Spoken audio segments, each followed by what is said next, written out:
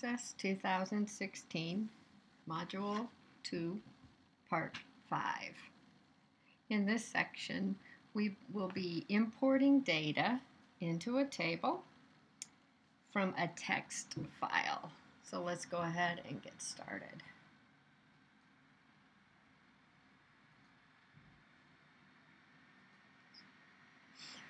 All right, you should have already created the owner table. In the last segment, we imported this table design from an access table, and then we also modified it, so you should have completed those steps. Once we have the file in place, we will go ahead and add some data.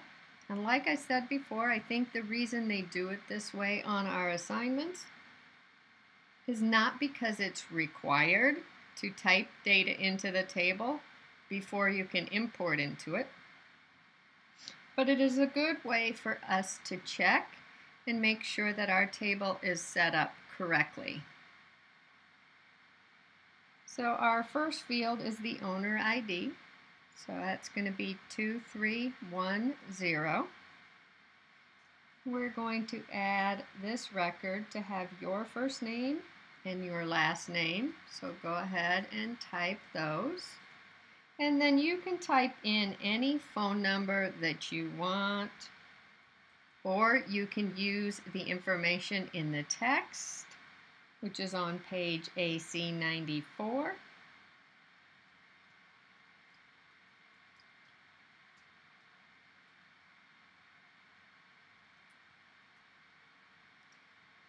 And if you want to leave the state as Wyoming, you don't have to type it,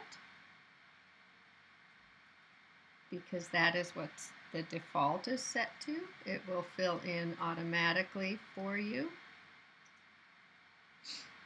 And we'll add a second record. Now, if you find that your data is organized in a different order than the order that it's listed in the text, that should tell you that you need to go back and review the table design. Your import is not going to work if the fields are not in the same order as mine, or as that they are listed on page AC94 when you're doing that data entry.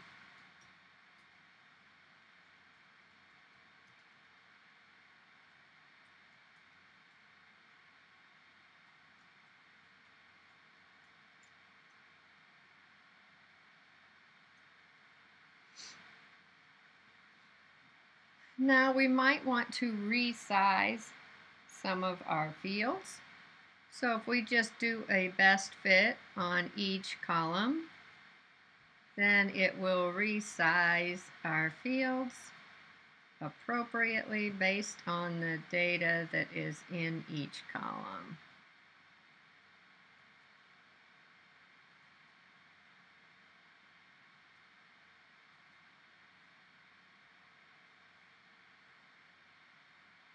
I'm going to go ahead and save the changes. That, remember, is not saving the data, but it is saving the changes in the column width. I'll go ahead and save. And then I'm going to close the table. The next thing I want to do is I want to actually do the import. So again, that's going to be found on our External Data tab. We're importing from a text file. So you're going to go in the import group and you're going to choose text file. Now again, we have to browse to our file, and you're going to find this under the Q drive files that you downloaded. It would be under the Access 1 module folder. You're going to see owner.txt. So go ahead and choose that. and say open.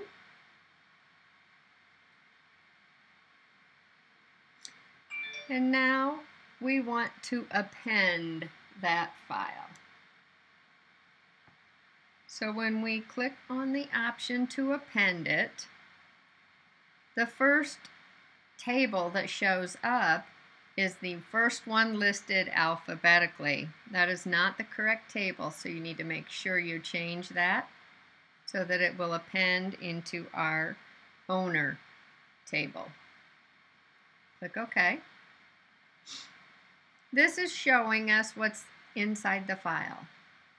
Now, what a delimited file means is that each field is separated by something such as a comma or a tab.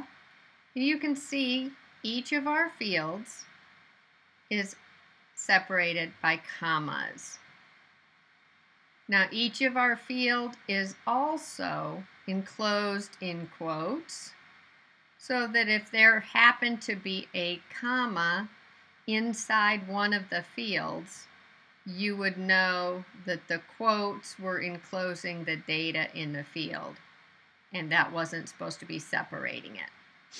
So for example, if I wanted it to say Pincher, comma, Junior, then that comma would have to be inside the quotes so that it knew that was part of the data. A fixed width column or type would mean that the first 4 digits would always be the owner ID. And then maybe the next 25 characters would always be the first name. So if the first name was only 5 characters long, you would then have 20 spaces before the next field started. The last name would always start at the same point and be maybe 35 digits long, or however long each field was. So you'd have a lot of blanks separating each of the fields, and the fields would all begin in the same character position. So Access has determined that this is a delimited file, and that is correct. So we're going to go ahead and say next. Then they said, here it says the comma is the character that they feel is separating the fields, and that is correct, so we can leave that alone. And then it also tells us that the text fields were enclosed in quotes. You can see there's other options for that. And those are both correct, so we do not have to change either one of those. So we'll say next. We still want it to be called owner, so we will say finish. We're not going to save our import steps as we discussed before.